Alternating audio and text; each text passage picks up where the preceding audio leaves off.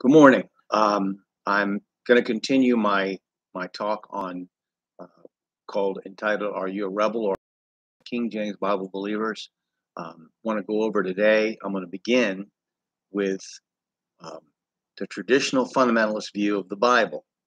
Now, the foundational importance of the Bible in Protestantism was expressed very clearly in the 17th century by Anglican divine William Chillingworth when he declared emphatically, quoting, "The Bible, I say, the Bible only is the religion of Protestants."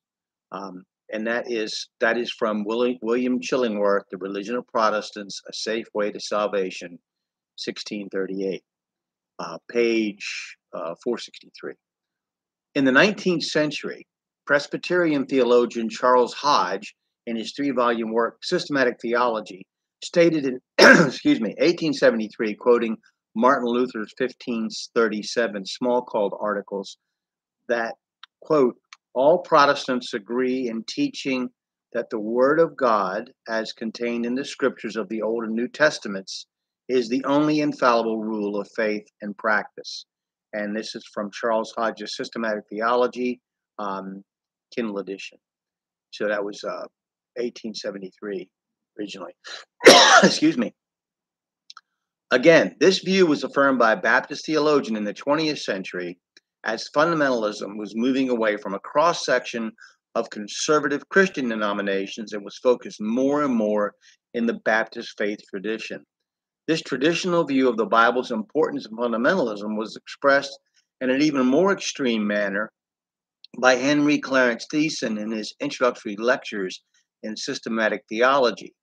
Quote, what he called the true church, bases its view on the belief that the Bible is the embodiment of a divine revelation and that the records which contain that revelation are genuine, credible, canonical, and supernaturally inspired. That's from Henry Clarence Thiessen's Introductory Lectures, Systematic Theology, page 79. The fundamentalist view of the divine inspiration of the Bible had its origins in the Princeton Seminary in the 19th century.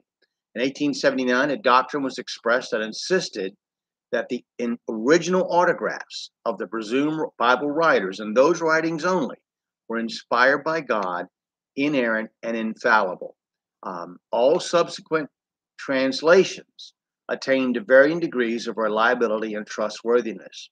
This allowed a fallback position from the assault on the truth of the Bible narrative by German biblical criticism and the acceptance of Darwin's version of the theory of evolution to a Bible that didn't actually exist in reality, as the original autographs were never in one Bible and were themselves not extant, so they could not be questioned. The mark of fundamentalism in America was a conservative, literal approach to scriptural interpretation and a belief in the divine inspiration of the original autographs, with translations being trustworthy but not perfect. It reduced divine inspiration to mere transmission from God to writing on a single occasion. And you can read more about that in Ken Robert Trembath's Evangelical Theories of Divine Inspiration, a review and proposal from 1987, page 15. Presbyterian pastor Archibald Alexander Hodge, son of Princeton Seminary theologian Charles Hodge, wrote in 1863 that what the Bible calls, quote, given by inspiration, is revelation, while inspiration referred only to the process of writing an infallible and inerrant document. And you can read that in his book, Outlines of Theology from 1863, page 68. That this did not include any translation is apparent. American Baptist minister and author Dr. Wayland Hoyt, speaking at a conference held on biblical inspiration in Philadelphia in 1887, said, quote, "But neither for version nor manuscripts is inspiration to be claimed. Inspiration is only to be claimed for the primal sacred autographs." He goes on later, "We affirm inspiration and authority of the original scriptures, the sacred autographs, but not of the copies or versions." That's Wayland Hoyt, Questions Concerning Inspiration in the Inspired Word, a series of papers and addresses delivered at the Bible Inspiration Conference, Philadelphia, 1887. That was published in 1888. But the King James Bible says in 2 Timothy 3:16 that all scripture is given by inspiration.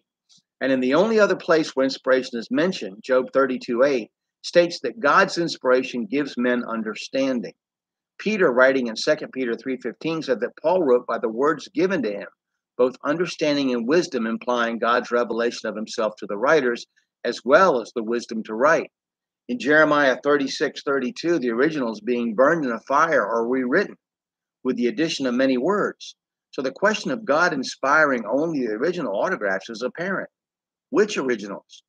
Also in 2 Timothy 3:16, quote, all scripture is not likely referring to the original autographs, as it is highly unlikely that Timothy had access to the original autographs of Moses' more than 1,000-year-old writings, but to only copies and translations.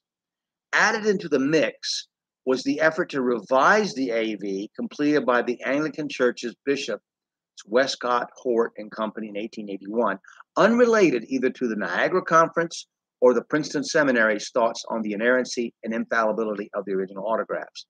New manuscript discoveries of a non-biblical nature that were believed to shed light on the original Bible languages and dissatisfaction with the perceived archaic English of the authorized version led to the Anglican Church's 1881 revision of the King James Bible.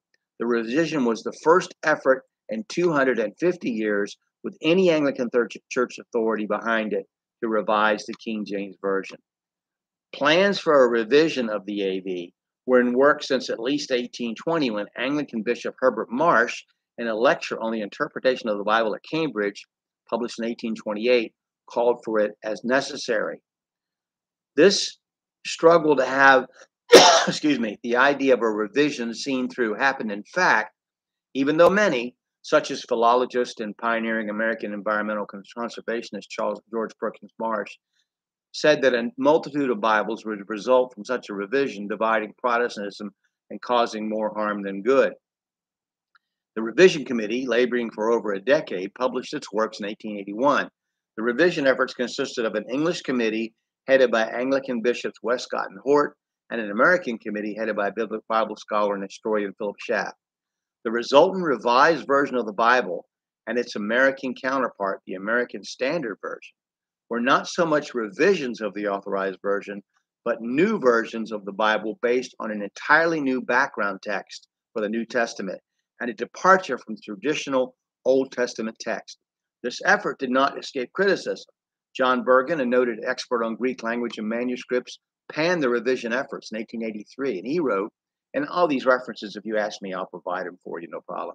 He wrote, quote, the new Greek text, which in defiance of their instructions, the revisionists of the authorized English version had been so ill-advised as to spend 10 years in elaborating, was a wholly untrustworthy performance, was full of the gravest errors from beginning to end.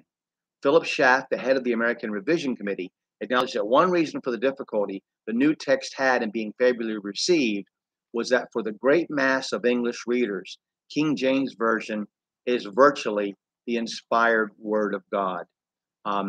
Now, next, I'm going to talk about the fundamentalist response to the Anglican revision of the King James Bible, and then move on from there as I lay the groundwork for my argument as to why you should be using the King James, the King James Bible.